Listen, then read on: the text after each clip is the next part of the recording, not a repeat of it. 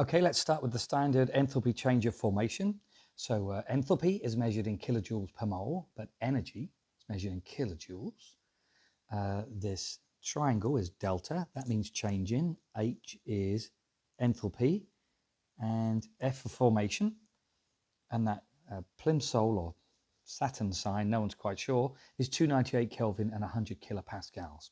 Alrighty, the definition: energy change in standard conditions when 1 mole of a compound is formed from its elements in its standard state. The IB favourite one here is nitric acid. It's a liquid. Don't put AQ because then that will be two things, water and nitric acid.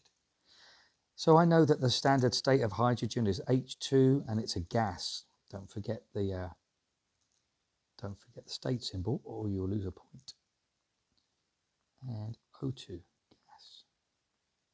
Now since I'm only making one, it's 1 mole, I'm going to put a 1 here to try and keep myself honest, to make sure that stays at 1.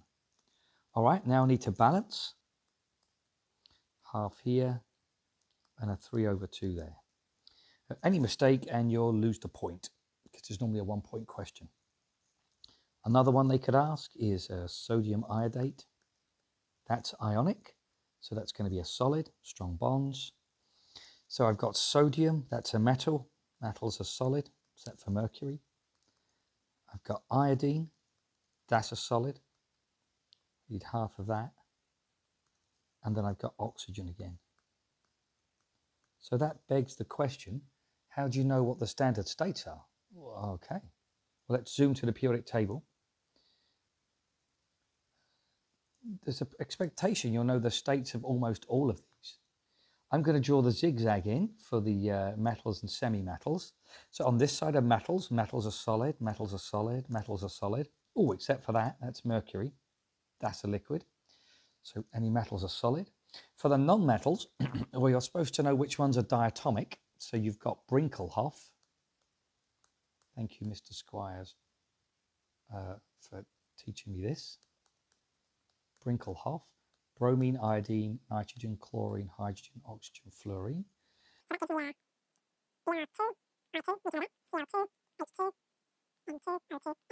there's also the expectation that you know the state of these. So nitrogen and oxygen are gases. Geez, you should know that. You're literally breathing it now. Fluorine's a gas. Chlorine's a gas. Bromine's a liquid. You're expected to know that. And iodine is a solid. You're expected to know that. What about these ones here? They're all gases. They are, but they pretty much don't do any chemistry. So unlikely to ask you for the heat of formation of anything there. All right. Okay, standard enthalpy change of combustion. That has delta HC with that little symbol. So the energy change in standard conditions when 1 mole of a compound is completely combusted. So complete combustion is going to give you carbon dioxide and water for pretty much any organic chemical made of carbon, hydrogen, oxygen. The IB favourite, well, first of all, make sure there's one of them. Whatever it is, make sure there's only one of them. I'm going to choose ethanol, because there's a couple of little things people mess up. Again, it's 1 point, and if you haven't got the state symbols there, you're going to lose that 1 point. If I'm burning it, it's going to be in oxygen. That's a gas, standard temperature. And I'm going to make carbon dioxide, and I'm going to make water. Okay, 2 problems. The first problem is that people balance the oxygen wrong often because they forget about that oxygen there. So I've actually got 1, 2, 3, 4. I've got 2 of these. I've got 3 of these. So that's going to give me 3 here. People often put 3.5. That's it. The other way you're going to lose your point on this is, okay, carbon dioxide is a gas, but you know what? The water is a liquid. Water is a liquid. Now, hold on. I thought if you burn something, isn't it going to be really hot and make gaseous water? No, no, standard conditions. So the water is a liquid. Okay, they have asked quite a cheeky question before. Well, delta HC for this is actually minus 1367 kilojoules per mole. And what they've asked is, okay, let's say you really did this, but you made 3 gaseous molecules instead of liquid, how would that delta H value change? And so the answer is that the delta H value would actually become more positive. It would increase. And the reason for that is because if you're making liquid water, it's minus 1367 energy has been released.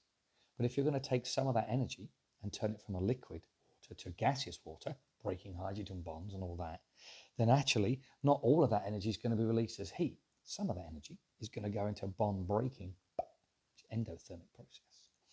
And so maybe the answer would be, I don't know, it might be minus 1,000 or something like that. You might have to do the maths if they give you the correct data. Finally, there's mistakes, and identify this as formation or combustion. Maybe pause the video. You didn't pause the video, don't worry about it. Okay, so this one's garbage because I need state symbols. So sodium chloride is a solid, it's ionic, and that's going to give me metal is a solid, it's a metal, chlorine's a gas, and that has to be half. Okay, and then that's going to be the heat, the standard heat of standard enthalpy change of formation for sodium chloride.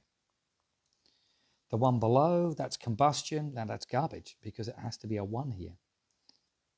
So in the multiple choice, that's how we're going to try to trick you.